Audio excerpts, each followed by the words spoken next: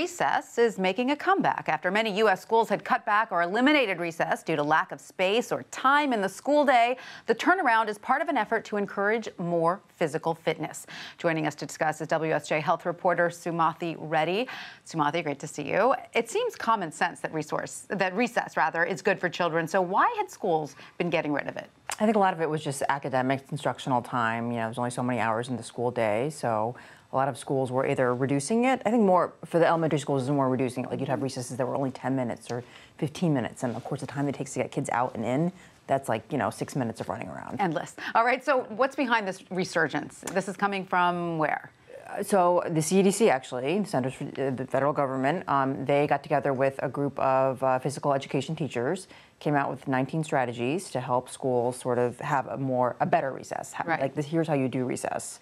And so their focus is increasing physical activity. So they decided that, recess is part of what makes healthy kids. Yes, you only have gym once a week, most schools, right. So in order to get kids moving more, recess is a good opportunity for that. And no one can disagree with that. What do the studies tell us are the benefits of recess? So there's countless benefits, everything from, physical activity to improving concentration and focus in the classroom, less disciplinary problems in the classroom. Even there's some studies suggesting that memory's improved, and of course the social and emotional benefits as well. Absolutely. Now, as you said, the CDC partnered with Shape America to release these 19 guidelines for recess. I mean, who knew recess was so complicated? I know. What are some of the guidelines that they suggested? Sure. So these are strategies. Strategies, rather. Okay. One is don't punish or discipline kids. I love that one. I told that one to my son, and he said, please tell my school that, because they do use recess as a punishment That's tool. very common, yeah. So that's one suggestion. The other ones include having activity zones to get kids moving more. So one area of the blacktop is for Foursquare, another one's for soccer, another one's for aerobics. Right. And having a weather plan in case you can't go outside. Indoor and outdoor spaces, right. for inclement weather, having recess before lunch, because then they're more likely to eat healthy foods during lunch. Very good. These are all great suggestions.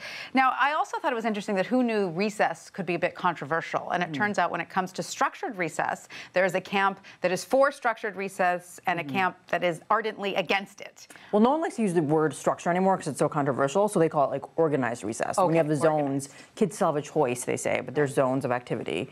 And there aren't recess coaches kind of telling them where to go? Yeah, so there usually are parents or teachers or paraprofessionals that are trained in sort of helping kids play. Right. But then other developmental specialists say, hey, recess is a time for kids to just use their imagination and free play, and that's the whole point. Yes, so there's a lot of people who also advocate free play. There's so much structure in children's lives, both inside and out of school. This is the 20 minutes they get to do whatever they want, and this is important for developmentally. It's very important that they need that time to just have a blank, sort of figure out how to play with each other. And yes, exactly. But yet, people who are sort of proponents of this more structured, I guess we can't say structured, but regulated recess, say that there are fewer instances of bullying. Correct? Yeah. So they have noticed. There's one school I talked to in North Carolina that just started this year, and she said the write-ups for disciplinary actions during recess have gone down dramatically since they have this new sort of zone structure. That's good. And for any school that's looking to sort of update their recess time, there's even a nonprofit that will help them do that, correct? Yeah. So Playworks is now in over 3,000 schools. They actually send recess coaches to schools and